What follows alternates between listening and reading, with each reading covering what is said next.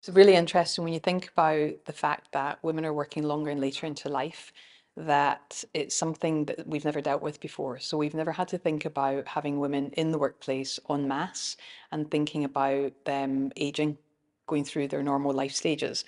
So the organizations are well set up in many cases for things like pregnancy. But when it comes to menopause, that's a time of life when hormonal disruptions are happening. And without the education, it's really tough for the people going through menopause and the people supporting someone going through menopause to know how to handle that. The reality is organizations can really make a massive difference by using the standard to dip into the information that's in there and do a really great awareness program to make sure that all colleagues understand what menopause is, because fundamentally you're either going to work with somebody, live with someone, socialize with somebody going through menopause, or you're going to experience it directly yourself. So having that awareness of what it is enables you to fundamentally start to think about the role type, what the demands of that role are, and how you can put circumstances and adjustments into place to support someone so they can stay in their A game the whole way through menopause, but also how you can support the people supporting the people going through menopause as well. So I think it's a knowledge information piece that we need to start thinking about, and from that basis we can start working out what we need to do practically with practical steps going forward.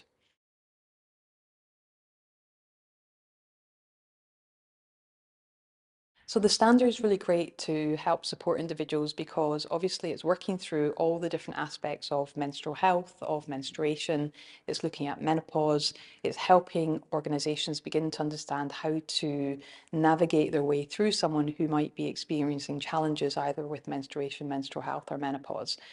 From a knowledge basis, there's lots of information in the standard. Equally, you need to dip into it to look for lots of practical suggestions from raising awareness, from training line managers, from putting practical steps to support people, and always making sure that you're making it person-centered to ensure that people are getting the right level of support, they're being heard, they're being listened to, and that they continue to thrive in their job going forward.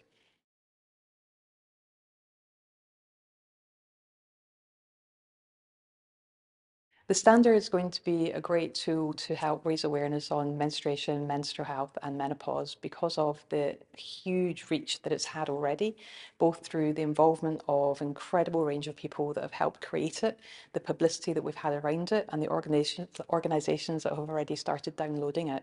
There's a great wealth of information in there and lots of practical tips that organizations can take forward.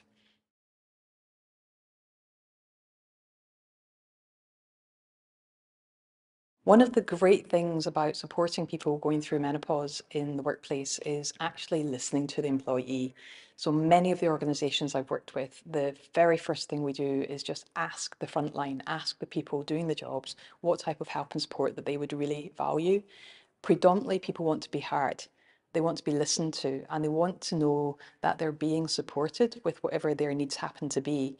No two people's journey through menopause is the same. So it's really important that we get to understand what are the tiny things that people need or some of the larger things that people might need in order to help them stay focused and stay doing their job going forward.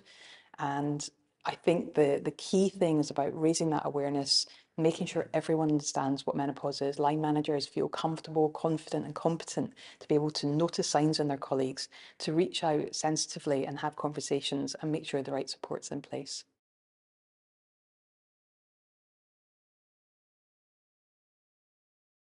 The sheer existence of a standard in menstruation, menstrual health, and menopause is a massive step forward to breaking the stigma on all of those topics.